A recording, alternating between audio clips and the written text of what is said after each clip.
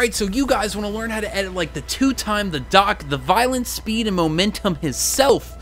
Well, that's what I'm here to do, so get ready because here's 4 effects that you're gonna love. Alright, what's up guys? My name is JacQ, and today we're going to be covering how to edit like DrDisrespect. Now, I've already made one of these videos in the past, but seeing how it's the most popular video on my entire channel, I figured I'd make a part 2, especially because Doc has an insane amount of effects that I can just sit here and cover all day. By the way, I'm thinking about making a part 3, and it's definitely not going to be that like where all the screens are fading on at the very beginning of all his live streams, but I'm not sure if I'm going to be able to do it yet. We're going to figure out though, trust me. And if you haven't already, after this video, make sure to go check out that past video that I made about how to edit like DrDisrespect. I cover how to make his text, some speed ramping, a couple transitions, and a few other things. But before we hop into the actual effects of this video, make sure to hit that like button and subscribe. I cover a lot of content on this channel that's focused on helping you guys make content the way that you want to make it. Now, for the effects that we're going to be covering in this video, it's going to be 4 transitions, those of which being this flash transition, this zoom warp transition, a zoom shake transition, and then lastly, we're going to be covering a speed ramp. Alright, let's quit wasting time. The first transition is going to be this flash transition, which is pretty simple to do, so let's hop in Premiere and get this thing going.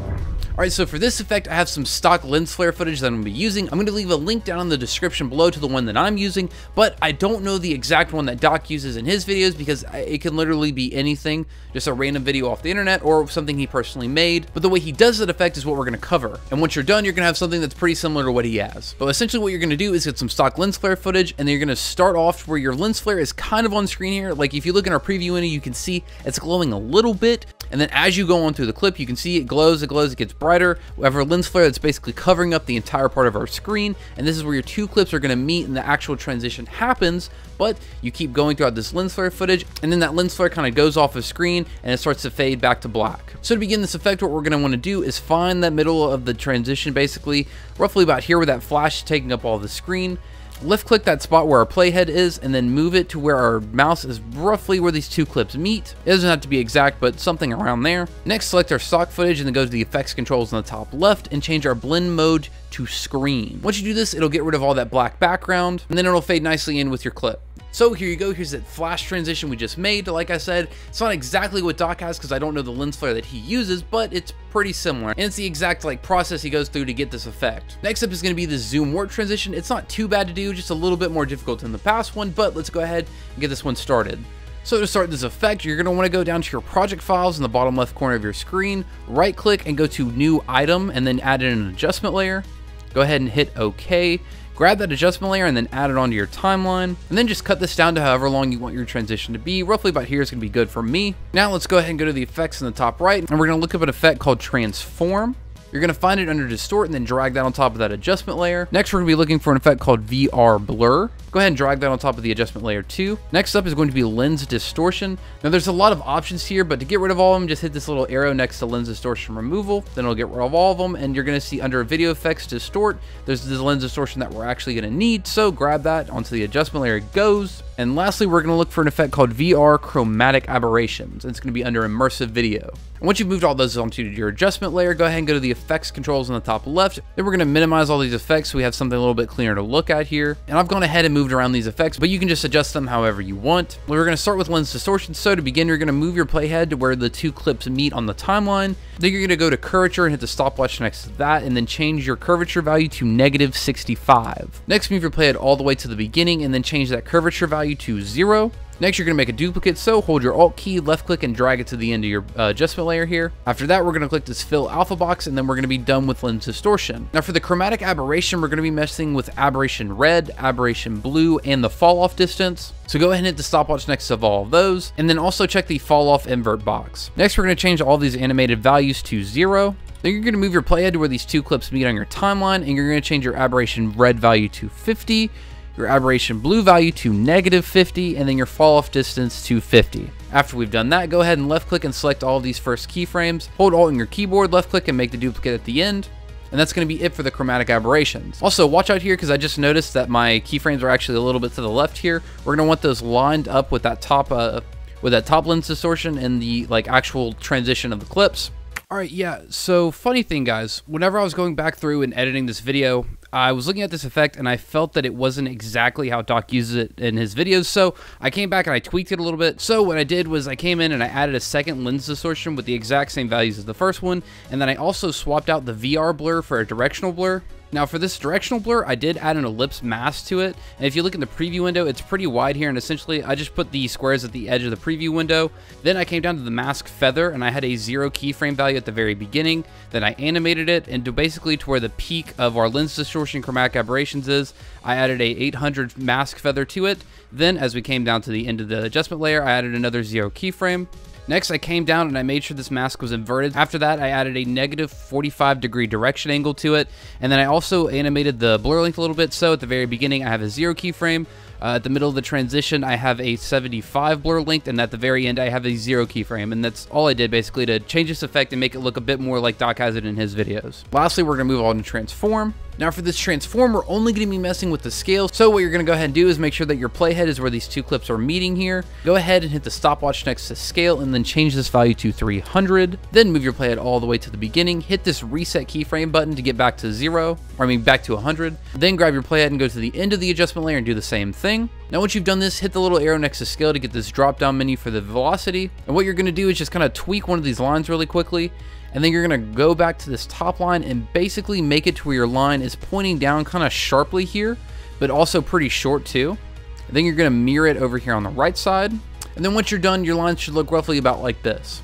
All right, then here you go. Here's that zoom warp transition. Like I said, it's not too difficult, just a couple little effects we have to mess with. Next up is going to be the zoom shake transition, which is about the same as far as difficulty goes. So let's go ahead and hop into the next one. All right, now to begin, you're going to want to take some adjustment layers and lay them out roughly about like this. And for example, the length of each adjustment layers is, let's see, if we can go to the beginning of our adjustment layer, hit the I key, and then go to the end and hit the O key. If you look here in the time code in your preview window, from our in and our out, we have about a 0.1 second adjustment layer. All right, next we're going to go ahead and add in our effects, first of which being transform. We're going to take transform and add it onto the left adjustment layer and the top right adjustment layer. After that, we're going to look for an effect called directional blur. We're going to drag that on top of that left adjustment layer. Next, we're going to look for VR chromatic aberrations again and drag that on top of that top right adjustment layer. Then we've only had 2 more effects we have to get, so let's go ahead and look for one called replicate. You can find that under stylize down here and then drag that onto that bottom right adjustment layer. And then lastly, we're going to look for an effect called mirror. Under distort, take that and then drag it onto that bottom right adjustment layer 4 times. All right, and I know we just added a lot of effects in here, but trust me, it's not that bad. So to begin, we're going to go ahead and get an easy one out of the way. Go down to this bottom right adjustment layer, go to the effects controls in the top left, and then change your replicate value to 3.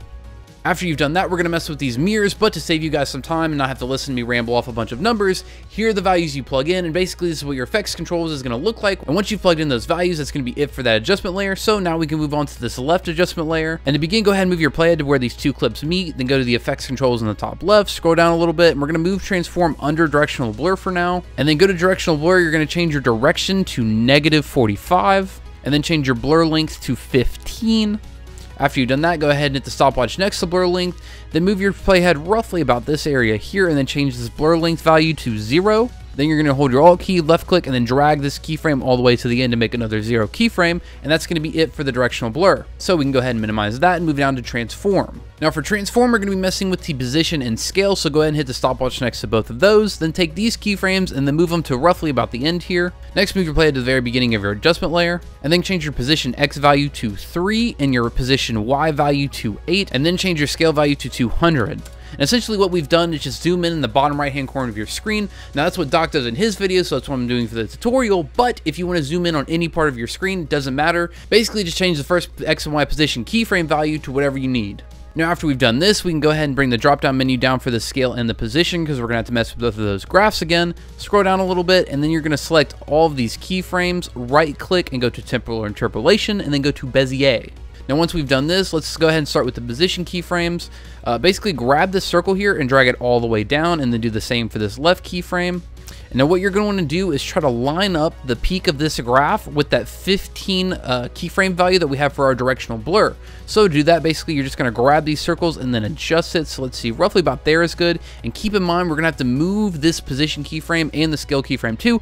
But we're going to have to move them over to the right, so where it's like at the end of the adjustment layer. But see, still here, it's pretty close to that 15 keyframe, so we're fine. Now once you've done that, go ahead and move down to your scale keyframe. Now you're going to be messing with this bottom graph, so go ahead and grab it and try to line up these lines here with this line on the right, and then do the same with the left. And now we can go ahead and check our work. So to do that, what we're going to do is grab our playhead and then move through our effect here, and we can see right here, this is not what we want. We don't want this black line because it kind of just like, it takes us out of the effect and doesn't make it look as clean. So what we're going to have to do is adjust these keyframes that we were just messing with. Now what you're going to want to do is basically just go down to these lines that we were messing with a second ago and drag them over to the left or the right. Let's see, and you're going to want to do these with both the scale and the position just to line them up pretty decently here. So if you move it to the left, we can see that the line gets a little bit bigger here, and that's what we don't want. So we're just going to take that line and move it to the right. And we can see as we scrub through our timeline and we look in our preview window that there are no black lines except for, well, we see them right here. So like I said, just readjust it a little bit more. Then just go through one more time and you're going to check your work again. Now once that was done, my peaks kind of moved around a little bit, so this is our 15 directional keyframe again, and then for our position we have our peak here on the left, and then for our scale we have our peak here over here on the right side of this 15 keyframe.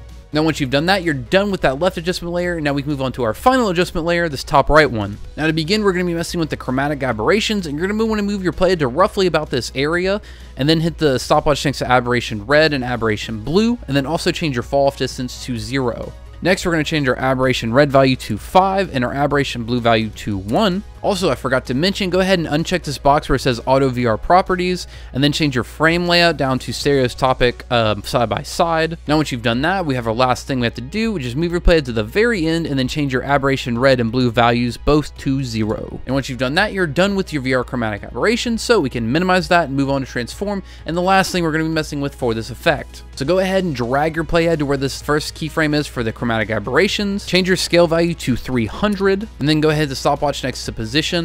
You can go ahead and move this keyframe to the very beginning because we're going to need one there later on, but make sure your playhead is still lined up for that very first chromatic aberrations keyframe, and then you're going to change your position X value to 978 and your position Y value to 530. After you've done this, basically take your playhead, move it to roughly about this area, and then change your position X value to 944, and then your position Y value to 544. After you've done this, one more keyframe, just move your playhead to the very end and hit this reset keyframe to get that 0 value and to finish the effect out. And by finish the effect out, I mean we have to do one more thing. So go ahead and select these two keyframes we have in the middle here for our position, right click, go to temporal interpolation and Bezier. And then here you go, here's that zoom shake transition. Like I said, it's about as difficult as that past transition, but the next one is easier than both of those, so the next one is going to be this speed ramp transition. So let's go ahead, hop in Premiere and get into our last effect. Now to begin this effect, what you're going to do is go down to the project files in the bottom left, right click, and we're going to add a new item and go ahead and add in a color matte. And then make sure your color circle is in the top left corner of this gradient here, hit OK. And then we're just going to name this black matte so we know what we're messing with. After you've done that, grab the black matte out of your project files and drag it onto your timeline here.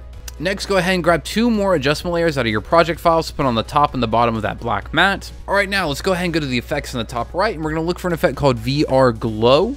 Go ahead and drag that onto that top adjustment layer. Next, we're going to be looking for an effect called Checkerboard. Then we're going to drag that into that bottom adjustment layer. Now, to make sure we don't forget, go ahead and select this bottom adjustment layer really quickly, and then go over to Lumetri Color on the right here. And then you're going to go under Creative and go to Look, and then you're going to select the Fuji Intera 250D, whatever. I think this is just good color correction and adds a little bit more to this effect. Now to begin, go ahead and select that top adjustment layer and then the effects controls. Go ahead and change the Luma threshold to 0.3, and then your brightness to 0.5. Next, go ahead and check this box that says Use Tint Color. Click this little white rectangle that'll bring up the color picker. Now for Doc's effect, he uses like a teal color, so that's what I'm going to do. But if you want your speed ramp to be any color, just choose whatever you want. Go ahead and hit OK, and that's going to be it for this top adjustment layer. Next, we're going to go down to the black matte. Now what you're going to do is start off by hitting this ellipse mask tool, and then adjust these squares on your mask tool. It's roughly about this size here. And I'm going to go ahead and turn off this bottom adjustment layer so I don't have to look at that. Now once you're done with that, change your mask feather to 300, and then change your mask opacity to roughly about 95, somewhere around there. It's not like that big of a deal. And then go ahead and check this invert box. All right, and then lastly, come down to blend mode and then change it to soft light. Now we're done with that black matte, so we can move on to our bottom adjustment layer, and we can go ahead and turn it back on so we can see what we're doing here. Now we have our bottom adjustment layer selected, so in the effects controls, we're going to go down to the width and change it to 4. we're going to change our color to that teal color that we were just messing with, or whatever color you chose to do for your effect. After we do this, change the opacity to 20, and then change our blending mode to add. All right, and then here you go. This is basically the overlay that's going to be happening over our speed ramp, but to get it to where your clip is sped up, all you have to do, so let's say right now where my playhead is where I want to start that speed ramp. So what I do is hit my C key to bring up my cut tool, make a cut to the clip right there. And then let's say I want my clip to go back to normal speed, roughly about this area. I still have my cut tool selected, and then left click again, right click on this middle clip that you cut out. Then you're going to go to speed duration, and you have two ways of adjusting this basically. So if you want your clip to be twice as fast, you're going to go to speed and then change this value to 200. This will make the clip half as long because it's twice as fast, right? But you also have another option here. Let's say that you know how long you want your clip to be sped up for. So what you're going to do is right click again, go back to speed and duration, and instead you're going to go ahead and change this duration value. So let's say instead of my clip being 3.1 seconds, I want it to be 2.1 seconds. And then Premiere will automatically adjust that percentage to whatever it needs to be. After you've done this, basically just grab your clip, back it up to where this clip cuts off again, and then trim down these top adjustment layers here to whatever you need, and that's it. So here you go, here's that speed ramp we just did. Like I said, it's a bit easier than the other ones, but I think it's a pretty cool one to do still overall. But that is going to be the final effect I'm covering in this video. And like I said earlier, if you haven't already, go ahead and make sure to check out that first DrDisrespect video I did. In that video, I covered his text, a couple of speed ramps, transitions, and stuff like that. But hopefully you guys found this video helpful, and if so, make sure to hit that like button and subscribe. I cover a lot of content on this channel that's focused on helping you guys make content the way that you want to make it. Also, let me know down in the comments below, let me know what your favorite effect was, or maybe something else you want me to cover in a future video. And until next time, peace. Okay, for the 4th time of recording this video, let's try to have it fine. Perfectly fine. We're not going to have any corrupt files. We're not going to run out of space on my phone. Audio isn't going to be messed up. We're going to do it, and we're going to do it right. For the 4th time. 4.